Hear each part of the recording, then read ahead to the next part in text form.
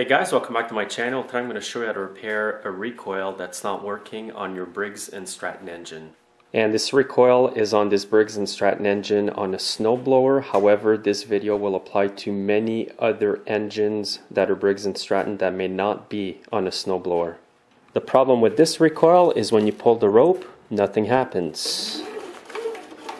The spring's in good condition inside there, so it must be the paws or something else that's come off or broken. So what I'm going to do is show you how to take it off and repair it.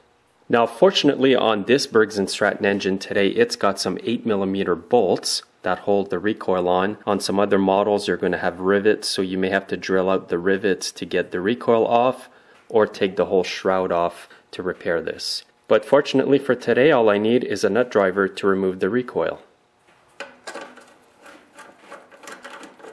So there's actually 4 bolts holding the recoil on. There's one here and one over here.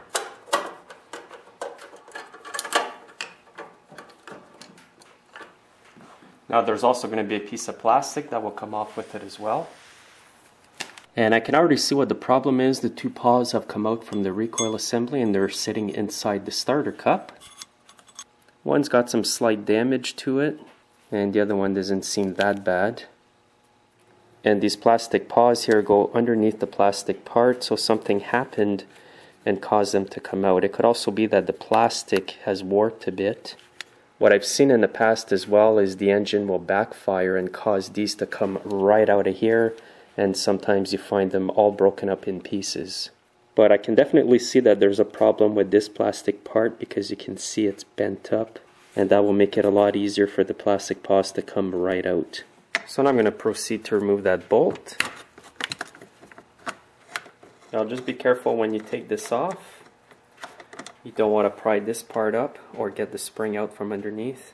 As you can see, it's still in its position, so you don't want to pull on this because the spring may come apart or come undone. Sometimes it comes off and it's still intact inside the pulley here, but don't take that chance unless you really have to.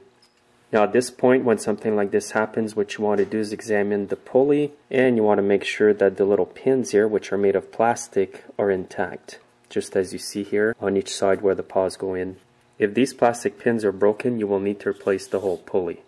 Also, if the spring is broken inside and the rope will not recoil itself, you will need to replace the whole pulley as well. And here's the part number for this. It's 498144 from Briggs. And as you can see, the whole spring is included in this part with instructions as well. And for today I'll be replacing this part here that I showed you. It's part number 692299. And I'm also replacing both paws. They're part number 281505S. What I'm going to do is put a direct link under the video to where you can buy these parts online for a good price. Now before continuing this operation, you want to remove the bolt from the older piece of plastic. Here it is up close, it's a shoulder bolt. And you also want to remove the little metal ring here. It's kind of spring loaded, so just take it off. And now reinstall it on the new part. Now I'm going to put the shoulder bolt in. It's going to go in there tight. That's because of this little ring here. Just a tip, when you handle the recoil assembly, always have your hand around it, just like this, with your thumb holding the whole pulley down so it doesn't come out. And what I usually do is add a bit of lithium grease before I reinstall the paws. You don't need much, it'll just prevent a bit of wear and tear. And now grab each part and install it inside. Now I'm going to put a little dab of lithium grease here as well, not much. I'm also going to put a bit of lithium grease on top of the paws. I'm using lithium grease because it stays nice and soft even if it's minus 40 outside or if it's 100 degrees outside. It's the best grease for this type of application. And now you want to install the cover with the bolt, and you want to line it up like this. By doing that, you're going to line up the notches here to the grooves inside the plastic cover right here on each side. So I'm just going to put it on like this.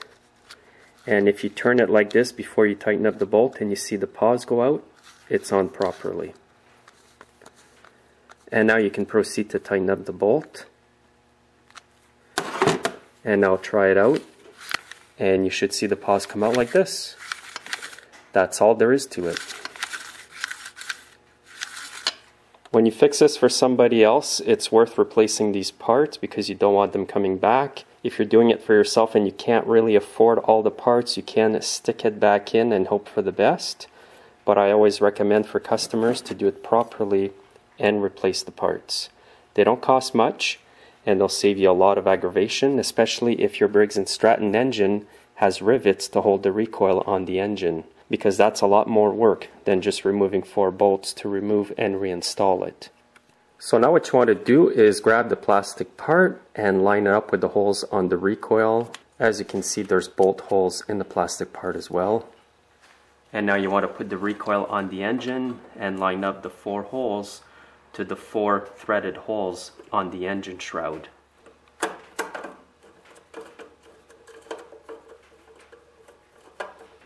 Just snug the bolts for now.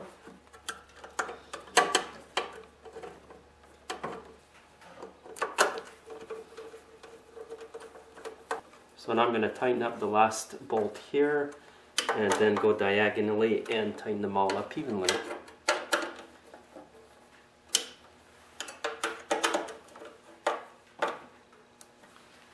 And now when you grab the recoil, it's going to grab to turn the engine over.